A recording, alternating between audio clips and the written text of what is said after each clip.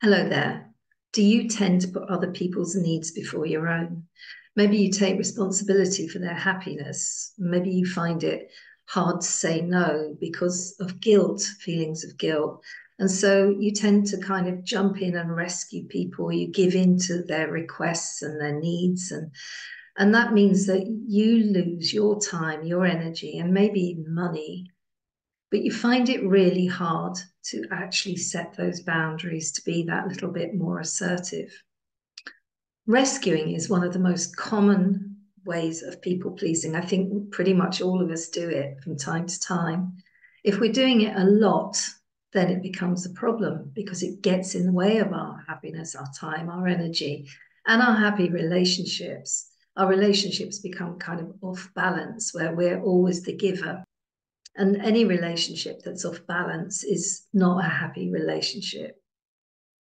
Of course, sometimes we do need to rescue somebody. They may be lacking in confidence, at a low ebb in their life. Perhaps something's happened in their life, or perhaps it's a practical thing or a physical help that they need our help.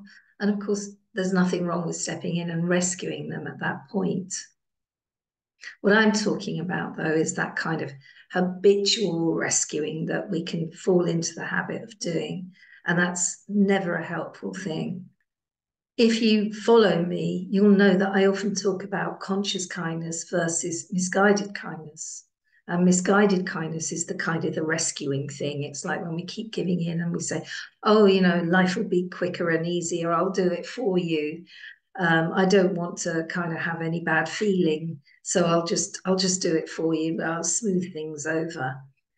And in the long run, we're not really helping ourselves, and we're not really helping the other person to learn and to grow and to evolve. Whereas when we have conscious kindness, that's what we're doing. We're helping everybody. We're looking at the bigger picture in a win-win situation. So it's about encouraging the other person rather than rescuing them. A lot of my clients come to me and they say, I'd like to be more assertive. I keep rescuing people, and somebody in my family or a friend or my partner, and I keep sort of giving in and rescuing them. And I really would like to be more assertive, but I'm worried that I'll cause a conflict, or they'll react badly, or I'll feel rejected, or they'll feel rejected. And they see being assertive as being this sort of one-way negative thing. And what we need to do really is find balance. We need to be able to find a balance between actually setting those boundaries and being kind. That's why I wrote my book, How Kind People Get Tough, because it's all about that balance, isn't it? So how can we find that balance? A really good way to do that is to recognize the difference between rescuing and supporting. So what's the difference between rescuing and supporting? Well, as I've said, when we rescue, it kind of keeps us in a negative space because we're giving away our time, we're giving away our energy, maybe even money. And actually, we can end up feeling a bit resentful, and there's kind of negative thoughts going around in our head. Oh, I wish I didn't have to do this. Why did I say I'd do it? Oh, here we go again. I've done it again. I've given in to them. And you kind of feel a bit burdened by all that. So when we support somebody, what we do is we stand by their side. We offer them that loving kindness, but we don't do it for them. We actually encourage them to do it for themselves. So we're not rejecting them. We're not going anywhere. We're letting them know that we're there. We will listen to them. We'll guide them. We'll go along with them if they need to go somewhere to get help. We're always there by their side, but we are encouraging them to help themselves. And when we support people, what we do, everything feels lighter. It feels easier. Your relationship feels better because the person is feeling happier in themselves because they know that you have every confidence in them. And actually, you are creating positive change because they have somewhere to go with that. You both have somewhere to go with that. You're having boundaries, you're putting boundaries in place, and that feels good for you. And they're finding ways to help themselves and growing in confidence. So it's not a kind of a dead end, nowhere to go, here we go round in a circle again. It's about learning and growing and evolving, all change for the better for everybody concerned. So if rescuing tends to keep us stuck and supporting is a really good idea, how do we do the support thing? Okay, so the very first thing you can do if you want to support somebody rather than rescue them is listen to their worries. We human beings, we need to be listened to. We need to be heard. It's an important part of connecting with each other. They say a trouble shared is a trouble halved, and actually it's quite true. Sometimes it's better not to jump in and fix it and do it for the person, but just to encourage them to talk about what that thing is that's worrying them. Why is it worrying them? What do they fear? What are they concerned about? And actually just be there as a supportive listener, because quite often the fact that they've been heard will make them feel so much lighter and so much better.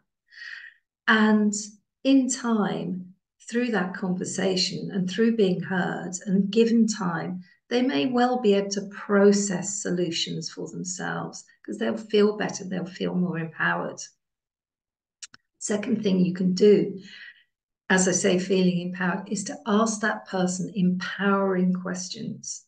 So as you're listening to them and giving them lots and lots of space to listen and listening, you can just ask them a few questions here and there, empowering questions. So rather than, oh, I'm okay, I'll come and do that for you, it's what small steps could you take to actually resolve this problem? Do you remember the last time you had a problem? What did you do then that helped you? Or even, I wonder what professional person who's qualified to help you with this, who's got experience, I wonder who there is who could help you. Do you want me to come with you? Do you want me to help you Google that or come to an appointment with you? So you're supporting them by being by their side, but you're actually asking them to stop and consider how they could help themselves. And by doing that, you're handing back that responsibility to them. You're still being kind and loving because you're not going anywhere, and you're really empowering them. And the third thing you can do to support people is to really validate them, really, really encourage them and tell them, I have every faith in you. I remember when you had a problem before and you resolved that and it was great. I completely trust that you've got the strength to do this. And if they're still wobbling, you can actually come back to your empowering question, say, what little bit in this issue could you do while I help with the other bit? So you're still supporting them because you're still encouraging them to help themselves, and you're just doing that little bit of extra whatever help they need alongside them. So when we're able to understand the difference between rescuing and supporting, and we're able to put supporting into practice, my goodness, it makes such a difference. People kind of trust us more when we're in a supportive role because they know where they stand with us. If we're feeling a bit resentful because we're rescuing somebody, people do pick up on resentment, even though we try to hide it. Actually, if we're able to say, I'll support you, and put those supporting ways of being into practice with them, then they know where they stand, and they know that what you say is true. What they see is what they get. That's it. And so you have a much closer, much more connected relationship with them. And they know that you are the one who is there, the wise person who's helping them and guiding them and helping them to grow. And that's what they really want. That's what we all really want. We all want to learn. We all want to grow, and we all want to evolve And so by being much more supportive rather than rescuing, we all win. So I'd love to hear your comments on rescuing versus supporting. Is this something you've experienced in your life? Have you ever thought about it before? Is this the first time you've thought about it? Is it something you could maybe put into practice in one of your relationships, or maybe several of your relationships? If you like this video, please do hit the thumbs up like button. That way more people get to see it and you're helping me to help them. Do hit subscribe also, because that means you'll know when the next video is up. And I look forward to seeing you next time.